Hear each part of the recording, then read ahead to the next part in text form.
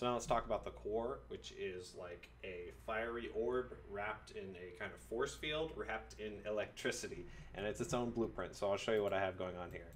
So basically, you can see this. This is the electricity, and the intensity is set to 0, so you can't actually see it. But this will be rotating around our force field, which is like a blue shield. I'll show you that now. This is from the Cortana Muriel Epic Games Store character that comes for free. The only difference I've made to it is I've added a panner on it, so it looks like it's kind of moving. But I'll show you my material a bit. And all this is to be like wrapping up the super hot fire orb that's going to be inside of this, and there's going to be electricity on the outside of this. So that's that. And then what happens is, at the very beginning, this fires off a Niagara emitter, which is super, super simple. I'm going to go through it really fast. This is all it is. That's it. So this one's a little like flash, tiny little flash for like a half second. It's for 0.2 seconds.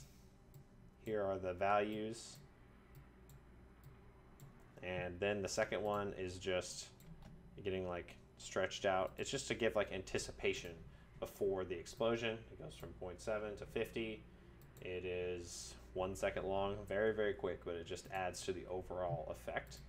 So that gets fired off. Better unsolo this. And then we set the visibility of fire orb, which is this, and I can show you how this works. So this looks like nothing right now, but if I set the glow, you can see exactly what it is. This is what's getting fired off, and I'm setting the glow inside my blueprint, which is what you want to do. I don't want this to be hot before it is actually needed. So this gets turned on, the force field gets turned on, which I showed you, and then we have a timeline to set the scale, which is setting the world scale of the fire orb. And I always want the force field shield to be a bit bigger. I want it to be on the outside, so it's times by 1.5, so it grows at it's growing at a faster rate. This is my timeline. So it starts off like at 0, then it gains size, then it gets smaller, then it gets big, then it goes all the way down. Make sure I show my values. It goes down, and then it goes up to 16 in size. So it gets pretty big pretty fast. So that's done, and then I create a dynamic material instance for the electricity, which is that lightning, which if you remember, this is a very similar lightning to the lightning that's on the outside. It's basically the same lightning that I did for the outside of the base of my glass. Basically the same thing, just hot lightning. And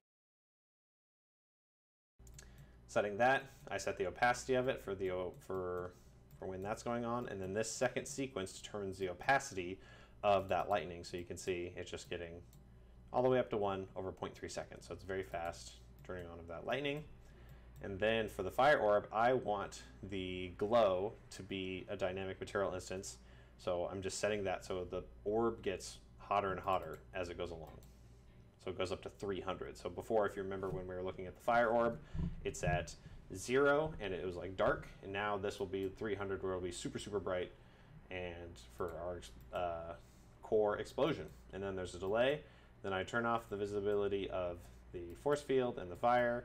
I delay, and then I turn off the electro shield after 0.2 seconds. So there's some different elements going on here, but the main point is that the force field and the fire orb are turned off for a second, and the electricity is around for just 0.2 seconds more. And sometimes just a little bit of variation, so not everything's going off at once, can add to the overall effect. For creating that electricity inside of Houdini, all I did is make a sphere, and then I blasted everything except this, and I just set it to delete non-selected, and then I made a copy of it by just making a transform and merging it. So we have like this shape, because I'm trying to create like the outside of my fire orb, so it's going to be like electricity containing it. And then I did a poly extrude to give it some depth, and then I did some lightning, and this lightning, you can see my values here. Just a bit of lightning around the edges of this, so it's like the lightning will try to follow along with the shapes that I've made. It looks pretty cool, but I need some more, so I just, again, made a transform, rotated it, merged it back together, so now I have like this ball of lightning that's surrounding my core.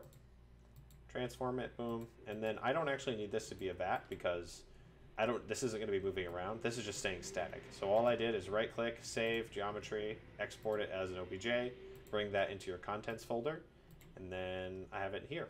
And then this electric orb, the lightning material, is again the same as what it is on the other lightning.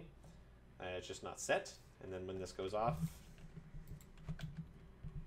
see if I can see this inside my blueprint actually. Yeah, you can see how this looks. Looks pretty cool. So this is the lightning that will be that goes around my explosion, and that's how it works. So I wanted to just show everything that so I can show you the different pieces of this in case, I haven't been looking at the actual effect yet so much.